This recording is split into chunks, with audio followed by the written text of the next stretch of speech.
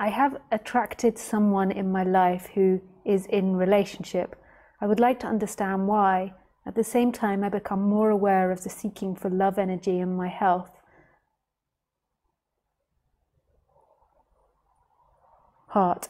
I spend time with it, going through it. Feel she wants to heal and avoid the difficulty of her actual relation with which may end. Thanks a lot for what's sharing here. Hey Jordan.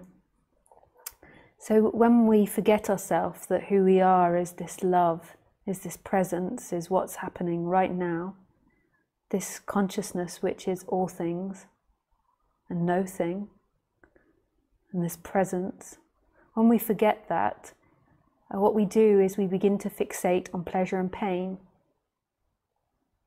And we begin to believe that getting something in pleasure will bring you back to wholeness, because you remember wholeness, you know it from throughout your life. There's a sense of it. Like you can only seek for something if you know vaguely what you're seeking for. Like if we try to imagine something that we don't know exists, it's impossible to seek for it. So in part, there's a knowing of this wholeness. And then what you do is you project that on pleasure, you will get home, but it's not conscious. It's like this energy of agitation that you can't quite rest.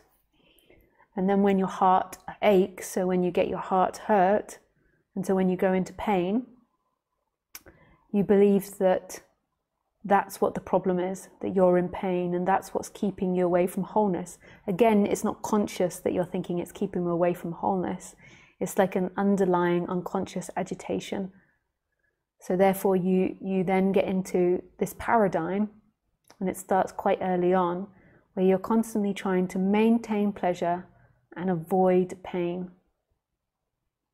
So it's this constant seeking for pleasure and avoiding pain. And how is it that we experience pleasure? We experience pleasure predominantly through our chakra system.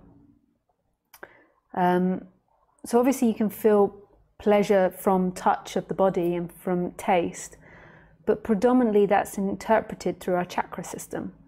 So the fact that you've identified the pain comes in your heart currently,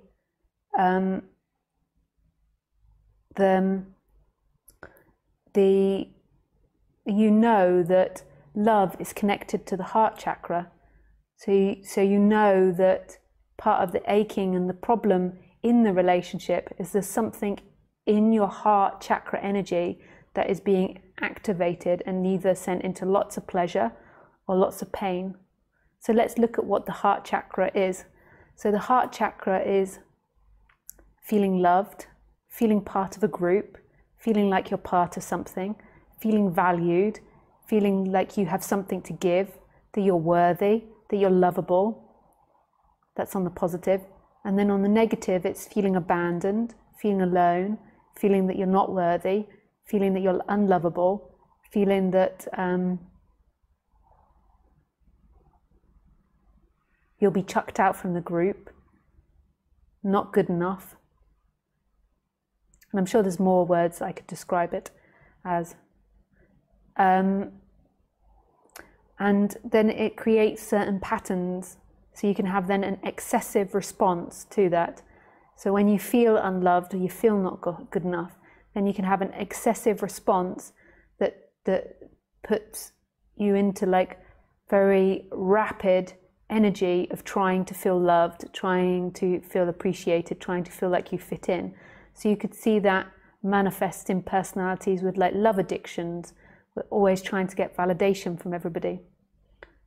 And they're always trying to avoid any possible negativity. They never want to hear anything negative about themselves.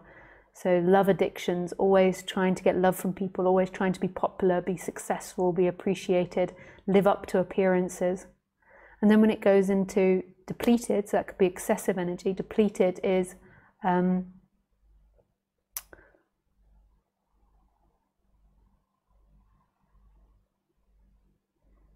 somebody that puts themselves into situations where they're not valued, where they're put down, where they're not recognized for their beauty, where they don't think they're worthy to feel that, where they constantly feel like they're being criticized or judged or put down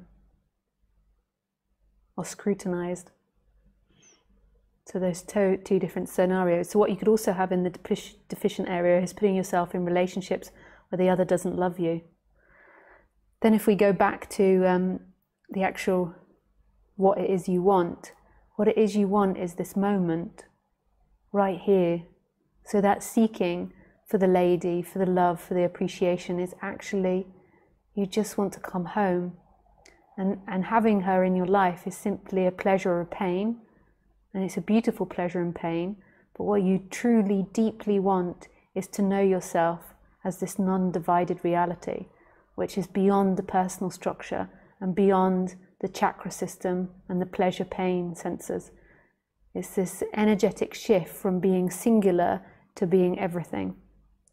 And that comes from recognizing that that which is experiencing this life, that which is experiencing the chakras, the personality structure, is actually everything. It isn't behind, it isn't locked inside the body, it is in everything that's appearing.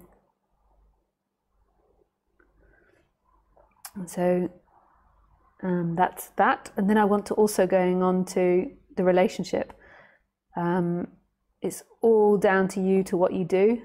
But I would say one of the most fundamental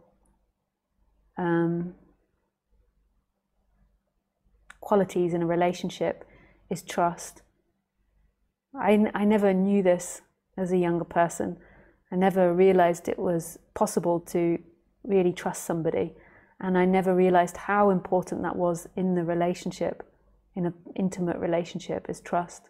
If you form a relationship with someone where they're cheating on their partner, no matter what they do in the future, no matter how many times they tell you they won't do it to you, you will never ever fully be able to trust them. And that's nothing to do with non-duality. This is a human dynamic. And you can't release enough karma to be able to trust them. And trust is the most important thing in the relationship, from my perspective, but from many people's perspective. My parents always used to tell that to me. I always heard people saying it, and I never really listened. And it's not that if you release your karma or if you release energy in your chakra system, that you'll get over it and you'll one day trust them. When somebody has broken trust and you've witnessed them breaking trust, you can't erase that out of your memory.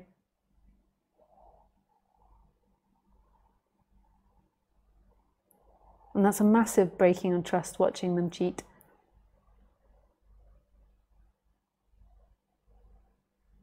It will mean that if you persist with the relationship, you'll have conflict, because even though you maybe can't admit it consciously, it will always be an issue for you. It will come up in arguments again and again. Trust is so important. And I'm not talking about forgiveness. I'm talking about trust. And it's really important to be trustworthy to people. It's a really important quality. I never really valued the importance of it, because I got into non-duality. I thought if I released my karma connected to trust, if I forgave enough, or if I got over the thought that I needed trust, then it wasn't important in relationships. And then as I got older, I began to realize it is actually really important in relationships, not for a spiritual reason, not as something that you've got to get over spiritually, but because this is someone that you're going to share your life with, you're going to share all your money with. You need to be able to trust them. Like, you're going to share everything with them, your money, your intimacy, your friendships. Thank you. I do not feel I will be able to trust her in the future. Yeah, so what's the point? Like, it's down to you, Jordan, what you do, but the more that you invest time with her, the more that you'll find it harder to move away from her, the more intimate you come with her. Because we're like that, we bond with people, and then after you spend a long period of time with them, it's difficult to leave that bond for a lot of people. But it's down to you, and you've got to live out your karma, and if your karma is to live that out. I had to live out many relationships where I didn't trust the person. and for good reasons. Like, I'd witnessed them doing things that were untrustworthy, and then I thought it was my issue as a woman, and I've got to release this distrust of men and get over it. And to an extent that was true. That's why they kept appearing in my life, to an extent. But there was also, there is another level where